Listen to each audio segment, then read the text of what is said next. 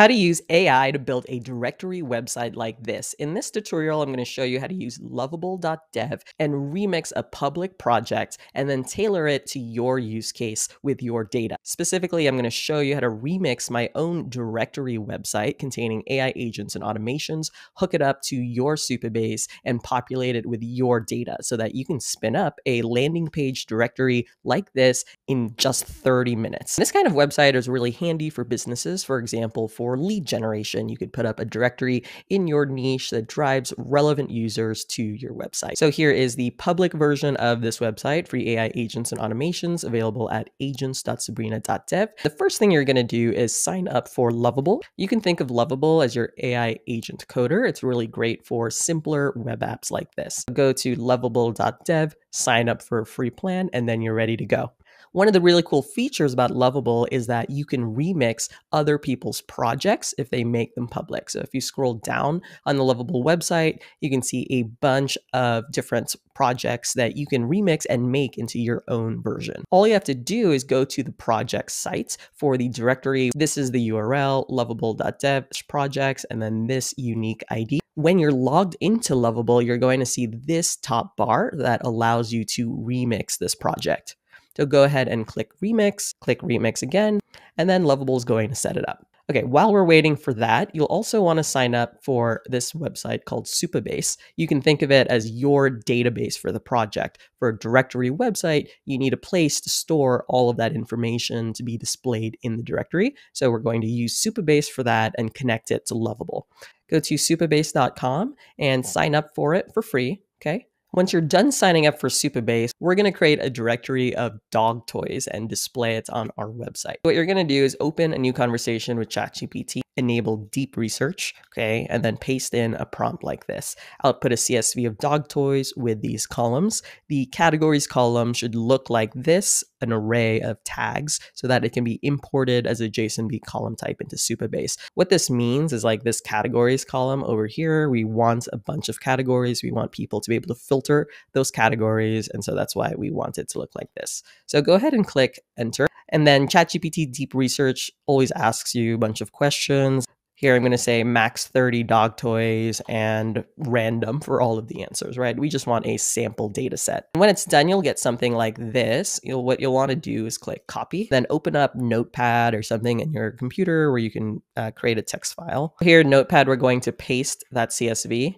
okay? And then go ahead and save it as dogtoys.csv. Okay, so this is what we're going to import into our database. Now go to Supabase and we're going to start a new project. Okay, project name could be, say, dog toys. Generate a password for the strong password. Make sure you save that somewhere and then click create new project. Okay, you're going to see kind of an intro page like this. Welcome to your new project. Get started by building out your database. So go ahead, click table editor. This is going to be your database. So if you're familiar with Airtable or Notion or even Google Sheets, you can think of this kind of like a spreadsheet containing all of your data. So first you're going to create a table. So this would correspond to like a sheet in Google Sheet. So create your first table. Let's name it dog toys. And if you scroll to the bottom here, these are the columns for your table. We're going to click import data from CSV and then upload the CSV file. Okay, and you can preview everything here so it looks good, like the title of the toy, the description, the categories should look like this, an array of strings, URL, made by, and the price. Go ahead and click save.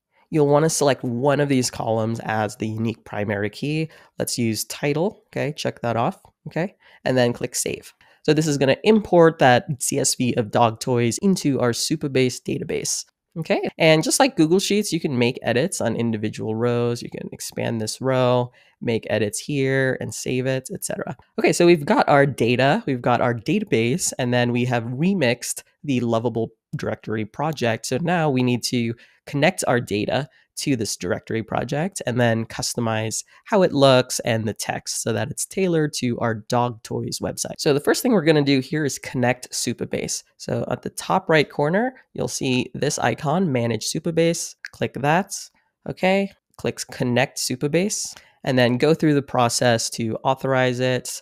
Just click authorize. Okay, and if it authorized correctly, it should look something like this. This will be your Supabase organization name, and these will be the projects. You will have only one project so far called Dog Toys. Click connect.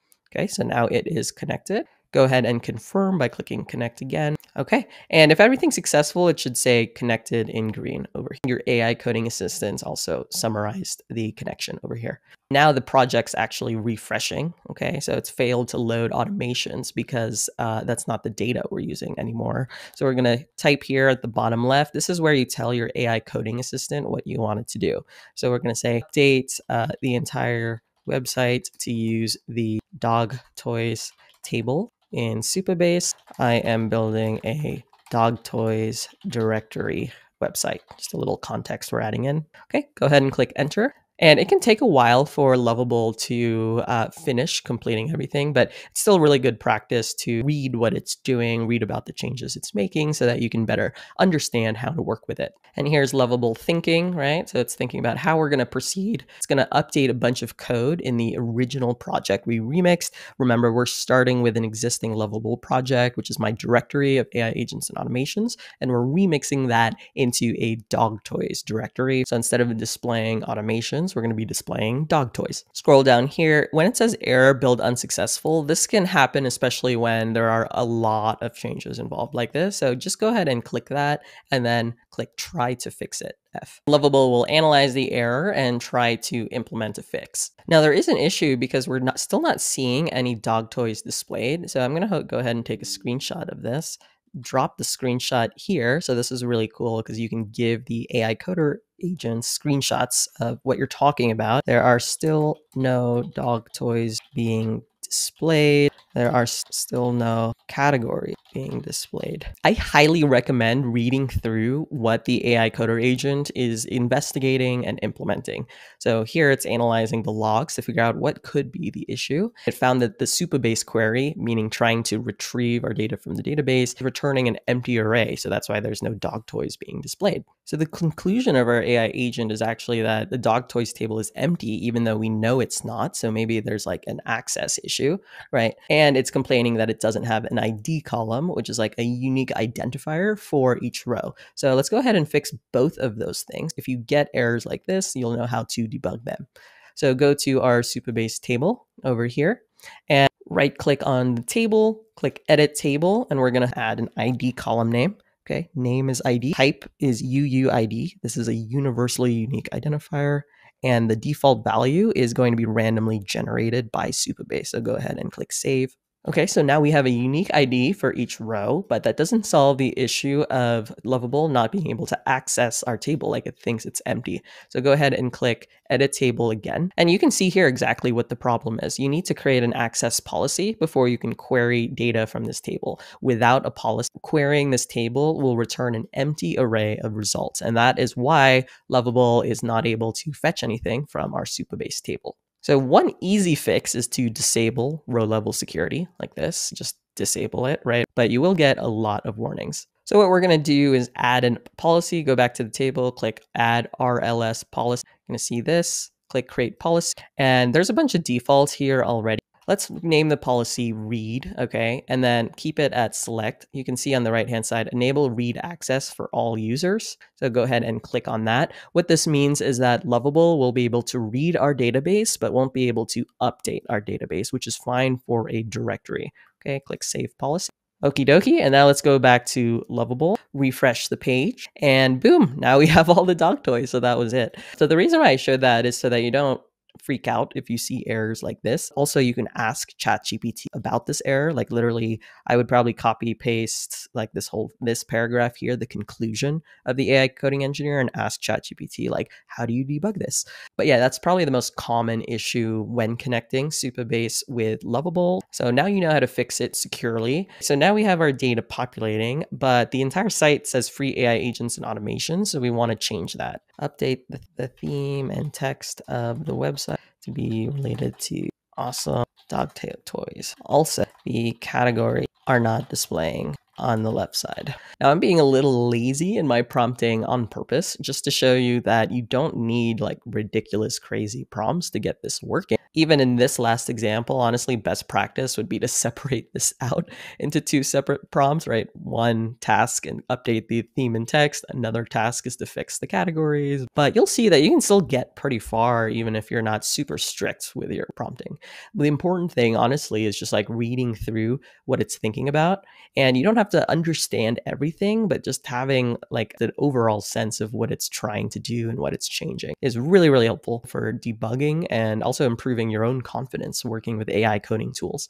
You can see here, this is its plan to implement an awesome dog toys theme. It involves 7 different things. It's even choosing a new color palette, primary, secondary, accents. Okay, nice, much better. So awesome dog toys.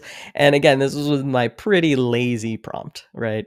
But you can see the first part worked really well, but it still didn't fix the toy categories on the left. So now we're going to fix that. So let's go back to our table. What I'm actually going to do is take a screenshot of this column, drop it in here, and be like, the toy category sidebar should be displaying the categories column from Supabase. Right now, the toy category sidebar is empty. And by the way, you can test out the prototype while it's implementing stuff. So let's see if the search bar works. If we search Kong, okay, awesome. So the search bar works great, right? Click enter again to clear the search. See all our data here. Once we fix this categories filter, we're pretty much good to go with this directory website. So I'll show you how to deploy it. Another thing I'll say is that you could definitely build this entire thing from scratch too. Like you don't actually need to remix an existing project, but I wanted to showcase the remixing functionality because it is pretty neat. You can browse what other people have done and then remix it into your own version. But with this kind of simpler type of web app, you definitely could have built it from scratch in Lovable too. All right, now Lovable fixed our toy categories. You can see it's like whole thought process over here on the left-hand side. And again, my prompt is fairly simple, right? Very non-technical. Like this is what I see in the database, dropped in a screenshot. This is what I see in toy categories, like something doesn't match, right? Not really more complicated than that. And you can go ahead and click one of these like chew or dental, and you can see the dog toys. So let's say chicken.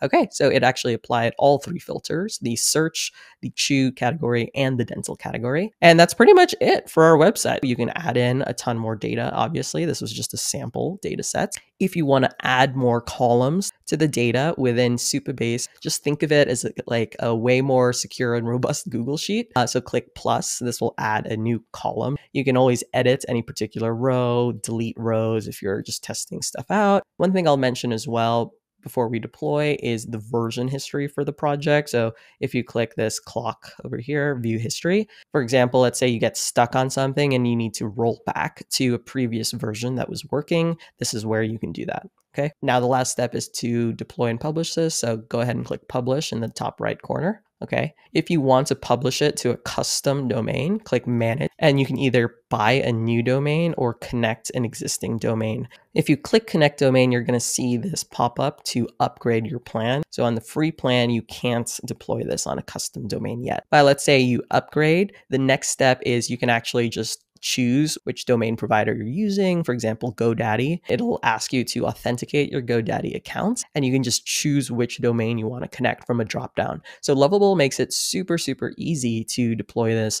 on your custom domain. You don't have to go into GoDaddy or your provider and figure out DNS records, or you don't have to change anything like that. You can just connect it directly. For now, let's just publish it on the free domain. So just click publish, free directory-page, that's 95, Lovable app, and you'll be able to see it deployed on this free domain. To recap, in this video, I showed you how to remix an existing Lovable.dev project and then connect it to your own Supabase containing your data, and then customize the project so that it fits your use case for the directory. Hope this was helpful. Hit like, hit subscribe, and drop a comment below. I would love to hear from you.